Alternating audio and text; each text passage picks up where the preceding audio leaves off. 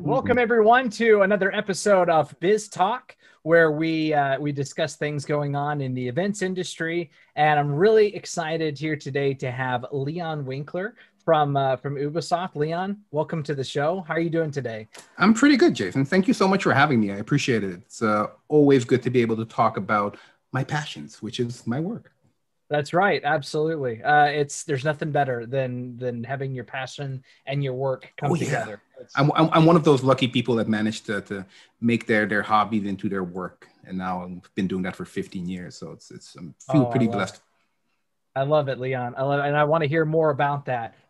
Today, we're talking to Leon about combining entertainment with the right amount of business. Because obviously, entertainment is fantastic, but it doesn't pay the bills. So how do we bring these things together? But getting us started, Leon, can you tell us a little bit about your background, your story, and how you ended up making your passion or your hobby, your passion, your job? For sure. I mean, you said I only have 2 minutes for my intro, so I'll try to give the short version. If it takes more than that, it's fine. Don't worry. Oh, dude, I mean, we'll be like 5 hours later, I'll still be talking. But like the short version of where I come from and what I've done. So I've been working at Ubisoft for the last 15 years. I did not just end up at Ubisoft. Also didn't plan to end up at Ubisoft, to be honest. Actually, when I was in my early 20s, I started my own production company and produced TV shows for the local MTV channel here in Holland, which we did for 2.5 years. Wow. Since we had no money, no skills, no expertise, we had to do everything ourselves. And with that also hosting, which was a very interesting thing to have to do. But through that, we got into, or at least we got introduced to the video game industry in the sense that there was a release of Def Jam Fight for New York, which early 2000s. Oh yeah, I remember that. That game. It was a great game, and since we made a hip hop oriented TV show, that was a game that we definitely wanted to cover. So through that, we found out that there actually was Dutch representation of EA Electronic Arts in Holland, and kind of like that planted the seed of like, oh, if this whole TV show ever kind of like collapses, I might still have another industry that I could venture into. Anywho, indeed, maybe it was kind of like a self-fulfilling prophecy. I managed to completely collapse my TV show and bankrupt my company because I was young and stupid, as young and stupid people tend to do. Right. But managed to finally graduate from college, from University of Amsterdam, since I was kind of spending way too much time doing my whole TV show stuff. Graduated from college, got my doctorate, was looking for a job, a little bit arrogant still because I was like, I did my TV show, I have a doctorate, everybody will give me a job. That didn't really happen. I got my odd jobs here and there. And then just this one day, I just saw an opening on this job website called Monster Board for a opening for a product manager at Ubisoft in Holland. They asked for someone with 6 years of marketing experience and a marketing degree, which I didn't have, but it was like, hey, I mean, it's worth the try.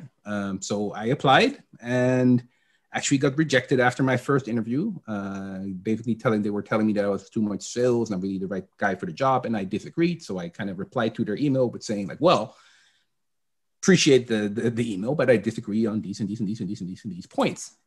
And they invited me back. And now I'm here. Isn't that something? So they said no, and you said no. No, I mean, let me tell you why. I had not. I mean, it sounds very arrogant, but it was more like factually. First of all, I had nothing to lose. I mean, I didn't have a job. Sure. I mean, I was bankrupt, and I was trying to like rebuild my career, whatever. And they sent me an email where they said that I was more like sales oriented and not really marketing. And I was like, yeah, well, factually.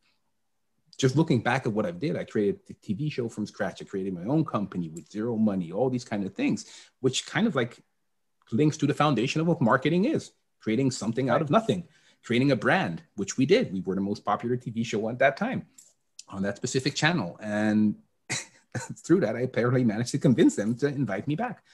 And I have been having a blast ever since. Because I mean, like I said earlier, I mean, I never expected to end up in video games. I never intended to end up in video games. I was a gamer as a kid, for sure. I played hella games, but I didn't think it was a career for me. because first of all, I mean, I live in Holland. I mean, it's a small ass country. I mean, I never expected that there was any representation of the big video game companies out there in Holland. And even if they were, like, I was just this dude. It's like, why would they hire me?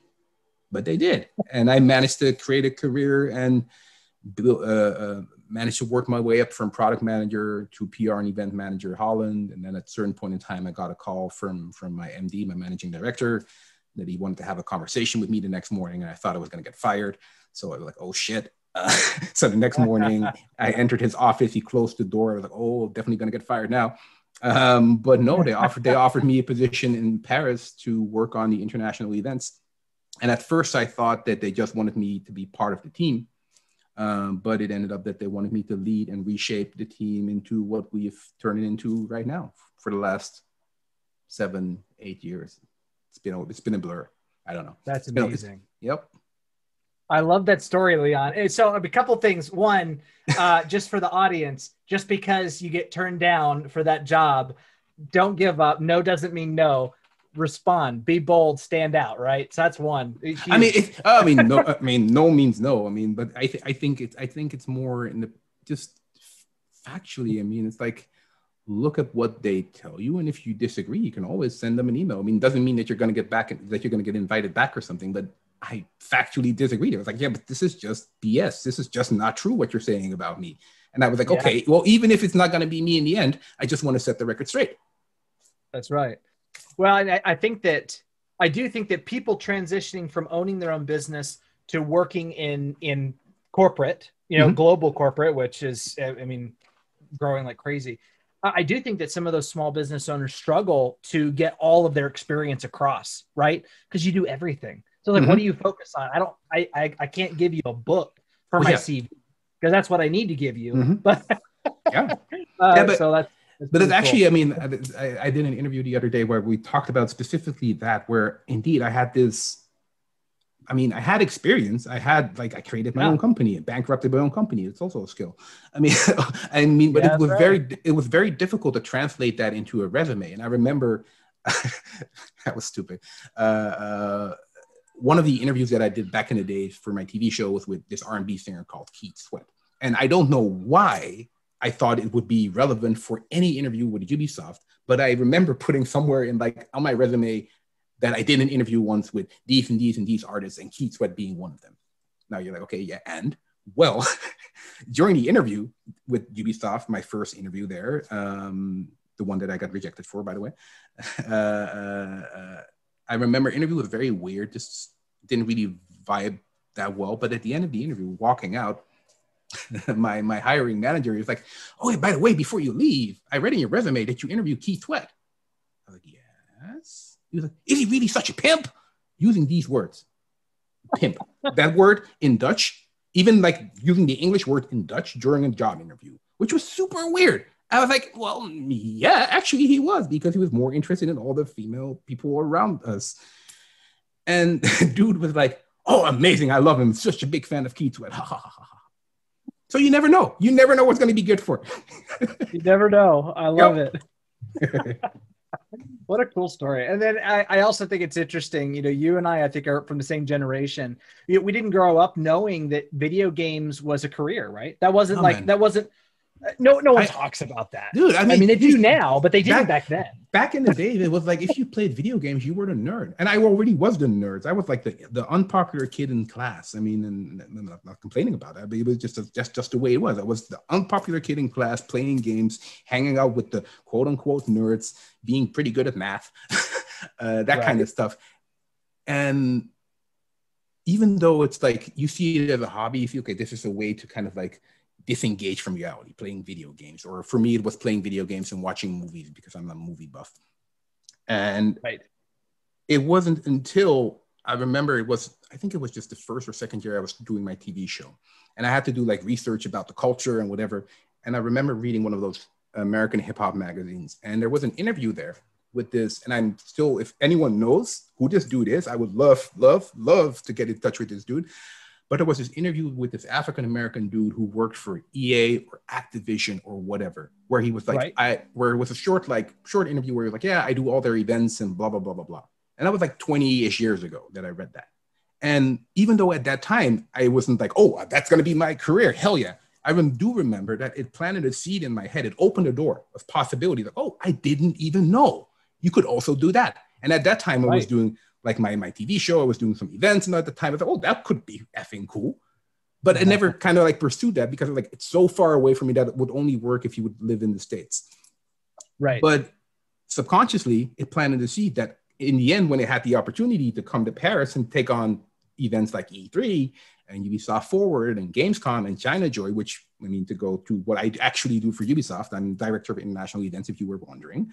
So I basically lead the team that's responsible for the production of all of our major international events. And the last 2 years or a year and a half, it has been Ubisoft Forward, from which we've done 3 different editions. Right. But yeah, I mean, I never thought I could end up doing that. I mean, I didn't know. It just kind of like, it kind of happened. It just kind of happened. It's interesting. I only wanted to bring that up because, I think you and I probably grew up similar, that it just wasn't a thing. Like, well, I'm not a programmer, I'm not an artist, so I'm not going to work in gaming. But it's such a huge industry with needing all kinds of skills, more than movies even. Yes, because it's all the stuff that you need for movies, plus all of the other business stuff that they don't talk about and analytics and all these other things. What a great industry. I love it. Oh yeah, but that's the thing. It's like, and once you finally kind of like open Pandora's box of the game industry and just look inside, like, oh my gosh, it is. You can be whatever you want to be in video games. We need from people indeed that program to event managers to psychologists that think about, okay, how do people interact within the game? How does the AI interact with the actual people that play the games? All these kind of things, or lawyers. It's like it's such a wealth of different careers that you can make in video games. They're like, wow, this is something cool. Hence the fact that I stayed in there. Like, okay, there's a future in this. That's right. There's a future. Anyways. So yeah, sorry. I digress. No, this is perfect. I loved all of that. No regrets. But events, right? So you've been doing this for a long time, and Ubisoft, you guys were part of all the big events, but some big challenges over the last 18 months, right? So how much of those challenges are still kind of residual, or are there some new challenges that kind of face events for the gaming industry? What are your thoughts? I mean, of course, I don't want to downplay the pandemic. It was terrible for everyone. It still is. I think we're still struggling with, with the pandemic. We're in the midst of it. Absolutely. But I always try to look at challenges that get thrown on my path as a way to grow and as a way to look at things differently, change perspective. What happened when the pandemic started, we were in Toronto working on E3 2020. It was February 2020. We were in Toronto working on our physical E3 show. So we had calls with our agency. We were there with our production teams talking about all the cool stuff that we would build out at the convention center in Los Angeles. And then we received a call like, hey, it's not happening. It's not happening. February. February, March, April. Our show was in June. So we had to pivot.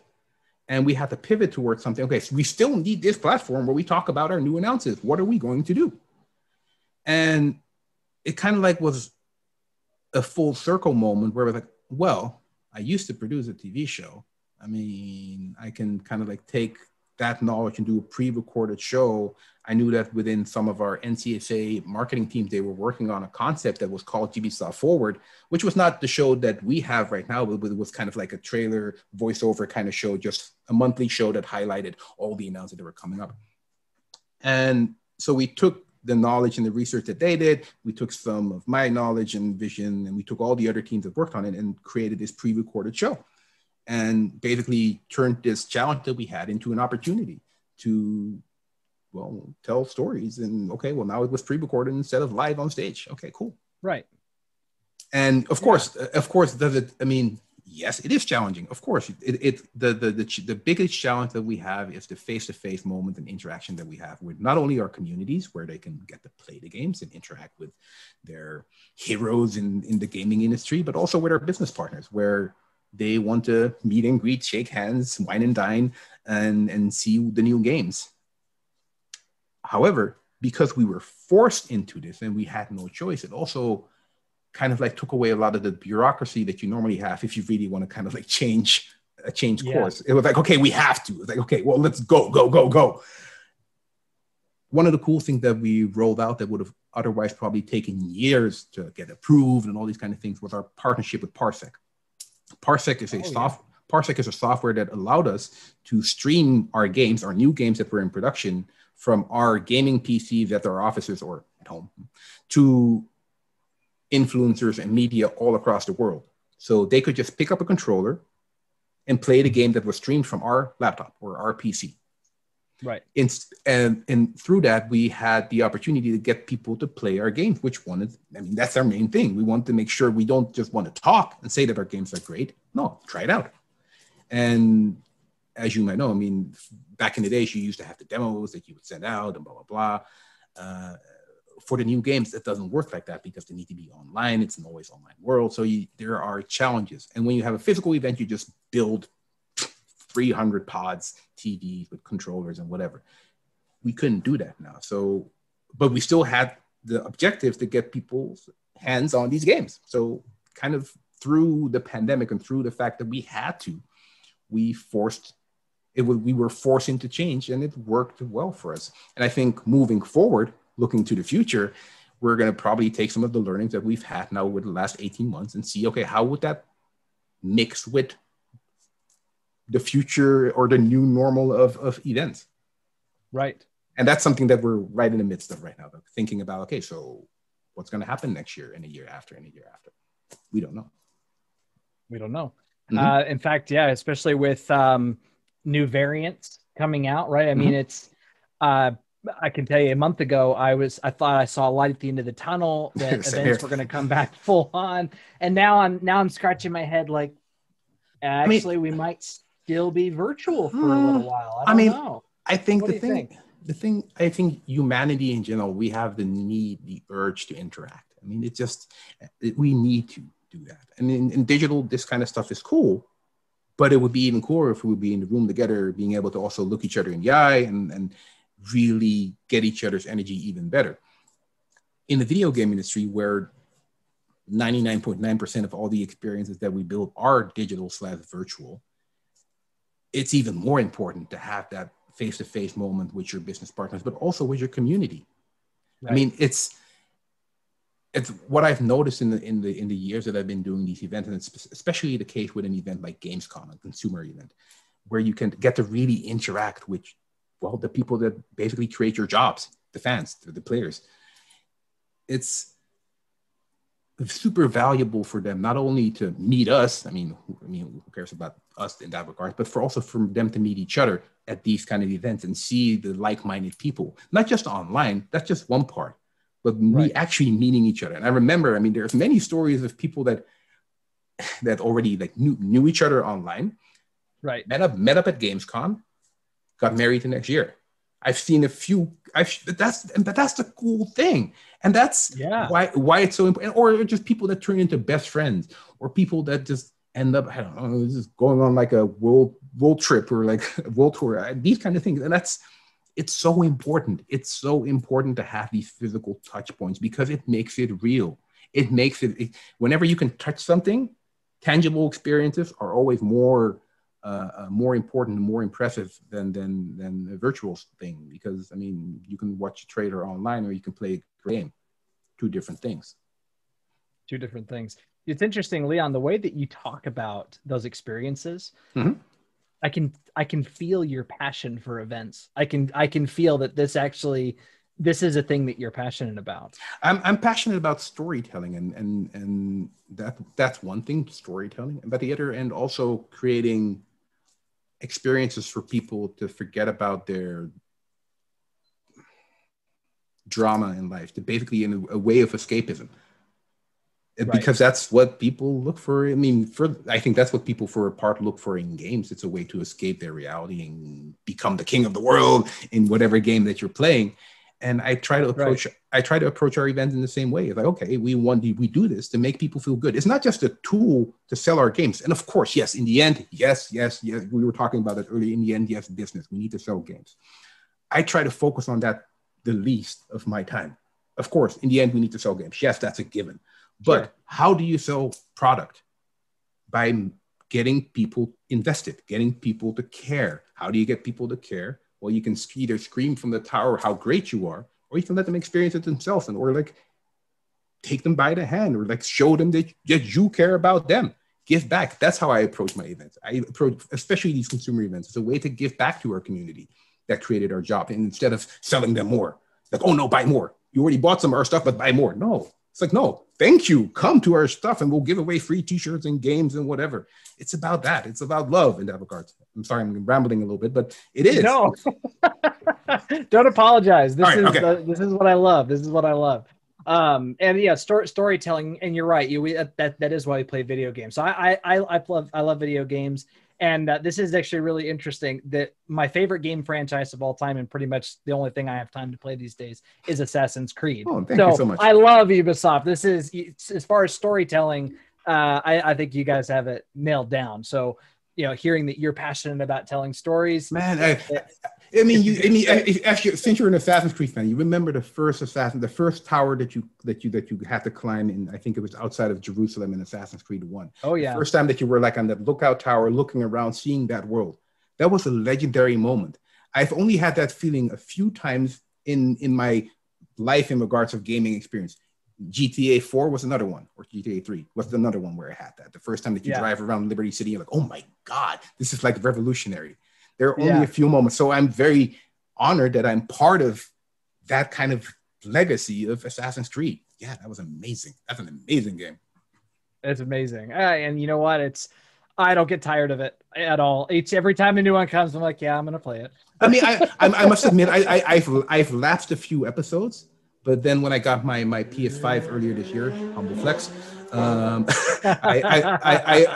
picked up Valhalla and I was like, oh yeah, this is what I missed. It was great. Yep. That's right. Valhalla is great. I'm still playing through it right now. And Odyssey has been my favorite of all, minus number 2. Ezio. Ezio Auditore Differenze. He's the king. Anyways, I'm digressing, right? It's all good. We're vibing. I told you, Jason, we're gonna vibe. That's right. So I mean, getting back to events, we have got about 5-6 more minutes here, and I think we should do this again sometime. By all means, you know where to find me. Absolutely. So where do we go from here? I mean, going forward, how should gaming companies adapt to this environment and reach these audiences? How do we continue to tell these stories with uncertainty? What do we do? I mean, who am I to ask? I mean, what do I know? I mean, I just follow my heart and my passion. I think, how do we move forward with uncertainty? It's to be as flexible as possible, because indeed you do not know. And I think we all, not just the gaming industry, but all of us event managers, we all want to go back to physical events. And I think that's what, we will go back to that. We for sure will go back to something. It might not be exactly like it was in the past, but it will be a new way or shape of going back to live events. Now we can be like super anxious about what that might be. And it's understandable because we don't know, it's the unknown. Or we could look at it as an opportunity. Okay, right now we are basically pioneering and building the future of events with all the experience that we've gained or gathered in the last 18 months as an event industry. Right. All that knowledge, inject that to your strategies in the past, and that's what I think the future of events will be. It's like it will be a hybrid for sure. Right. But what that will look like exactly, and I don't know. I mean, we'll figure that out. I think the main thing to take away is that physical events will be back. Don't worry. You'll be able to shake hands with people again at a certain point in time, or at least give like fist bumps. But also realize that times change, communities change, events change. That's what we do. We build experiences, and we have and that's one of the reasons why the fact that we went virtual this year is a good thing, because it's allowed us to explore new tools of storytelling. It's like, okay, cool. So now it's not just face-to-face or through a video that we do live or whatever, a live stage show, whatever. No, we have all of these tools now that we can use to create even better stories. Now, did we succeed, all of us? No. I mean, did I succeed in everything? No, absolutely not. But we, at least, it was an opportunity to try out new things. And I think that's the thing that should drive you forward, like trying new things over and over again. And this is the most exciting time in that regards, because, okay, we don't know what's going to happen tomorrow, but so, okay, we'll have to try new things. It's a real adventure. Seriously. Yeah. It's like, exactly. It's almost like a video game. Almost. I will say one silver lining from all this is that because, like you said, some of these programs for digitization had to get pushed forward. They had to get pushed forward. Mm-hmm. Now, I do think one thing we will see in these future events is a lot more people being able to participate digitally that couldn't participate live. Oh, yeah. Right. So, I mean, for instance, I'd love to go to E3 every year, but sometimes around that time, I don't have the cash to go. Right. Mm-hmm. Or can't find a hotel or whatever it might be. And we talk to a lot of entrepreneurs that are in Africa on this show, and it's pretty tough for them to go. But in this new age where there's a big part of it is still digitized, they can be a part of that storytelling, even though they can't be there. Oh yeah, so for sure. But the cool thing is that the year taught us is that where back in the days before 2020, 90% of all the budget went to that physical event, the build out for that physical event. That's now right. It has shifted towards 100% to virtual, which also creates the infrastructure for these people that cannot come to the physical events in the future to feel more engaged than they've had in the past. Because back in the days, I mean, yes, our focus was, okay, we have 50, 100, 500,000 people here on site. That's our main focus. And forgetting about the millions of people that you have at home. Yes, okay, yeah, we have a video for them. They can watch a video, sure. But there's so much more you can do. And now we've kind of like, we're trying to invent, okay, what is all of that? How can we fully leverage and embrace these platforms that we have to further our way of telling even better stories, or making our stories that we tell more engaging instead of just us talking? Now we can have a conversation, or we can actually co-create a story with our community or with our stakeholders. Oh man, so many cool things.